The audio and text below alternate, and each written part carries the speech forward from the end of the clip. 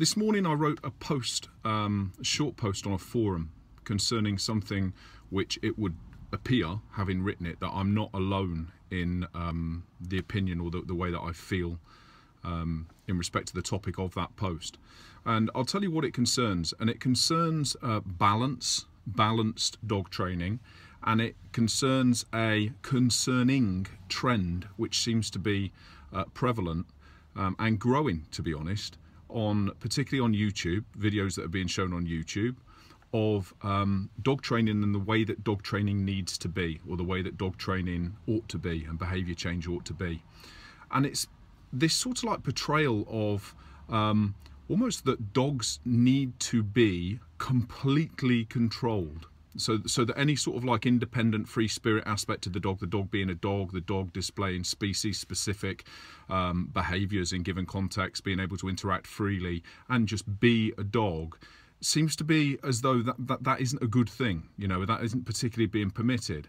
And I talk of videos where I see maybe 10, 12, 15 dogs in a small room that are all on place boards, whilst a trainer is talking to a camera about how important it is to have the structure and the pack structure and the calmness and the grounding and the such and such within the dogs. And I agree that it is very important. It's an important part of a dog's life to be able to respond to commands which do necessitate that the dog is calm and relaxes and chills out.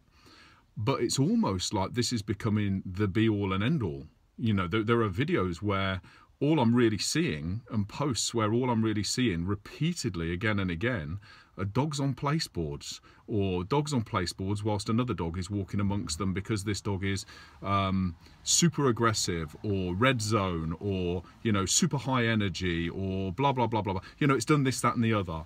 And so we're grounding the dog, we're bringing the dog in and showing the dog how to respond with the power of the pack and the you know, the balance within that pack and all this sort of thing. But I'm not really seeing a great deal in the way of any actual change. And I'm not, as I say, I'm not alone. I know there's other people that are thinking the same thing. In the way of change which exists outside of that setting, outside of that facility where the dog is in there and is being placed. And that's pretty much all that seems to be happening. The dog is either on a place board or it's walking with a group of dogs on lead, or maybe off lead but on tool, alongside a person who's maybe got 10, 15 others. And this is carrying this big sort of like whoop whoop mentality as to how fantastic that is. And I just think, I look at it, you know, and I just think it isn't difficult. It isn't difficult to walk 15 dogs. It isn't difficult to walk 30 dogs. It's not a hard thing to achieve, particularly if you're not if you're using leads or pinch collars or remote collars or, you know, whatever. It isn't a difficult thing to do. But you know, fair enough, the person's walking lots of dogs, right, that's absolutely fine. But I don't see anything where dogs are being recognised and enjoyed for what they are. It seems that there's a shift towards control, and everything comes from control. Control is incredibly important, but it's still an animal. You're still working with an animal. And the joy of that animal comes from the interaction. It comes from the bond, the relationship, the trust, the development, the things that you share, the things that you do, the entertainment, the fun, as well as the control.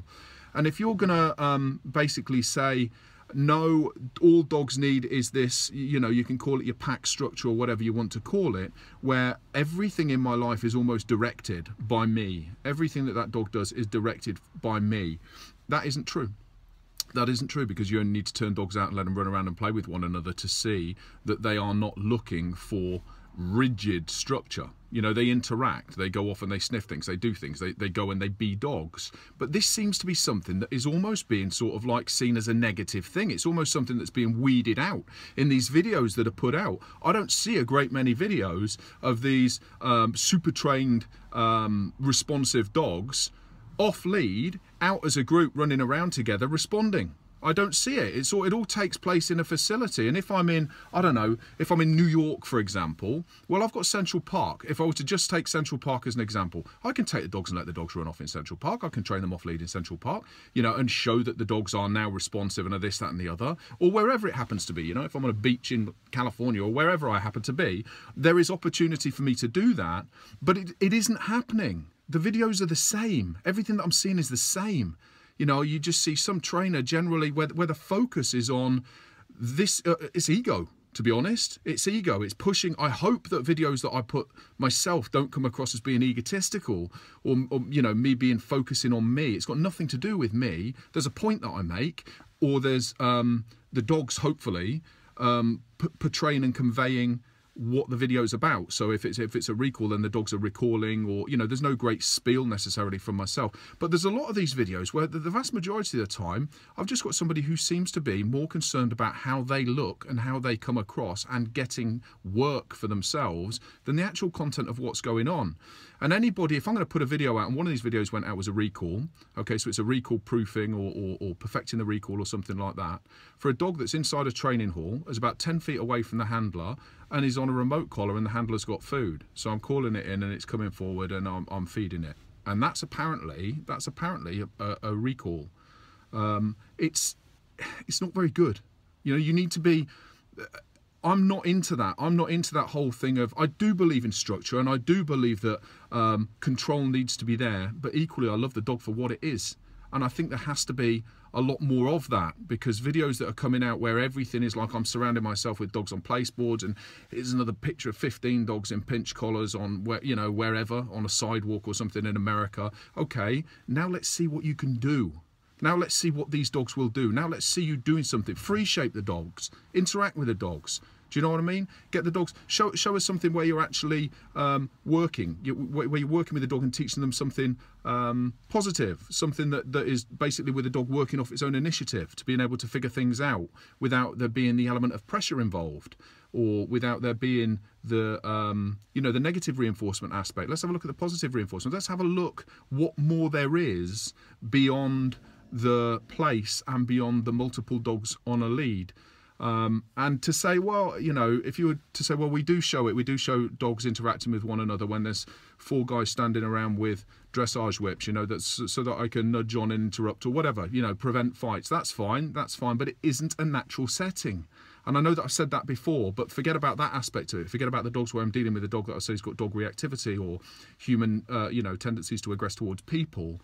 But just the dogs in general, they're all, it just isn't natural. And I don't understand why somebody, if you genuinely love dogs and if you genuinely want to understand them and want to get the best out of them, that isn't the best. You know, dogs that are just laying there doing nothing while another dog is walking amongst them, or whilst there's a dog in the corner on a treadmill. I'm not talking about the people who operate rehoming and work on a charitable basis, those people who are trying to get the best out of the dogs to get the dogs on to rehome them. I totally understand that. I totally understand that, because you have a you know, a set time scale and you have an objective, and the objective is to basically take something that was, you know, has got like a high level of activity, energy perhaps, and bring it down so that it's more likely to get rehomed. I understand that.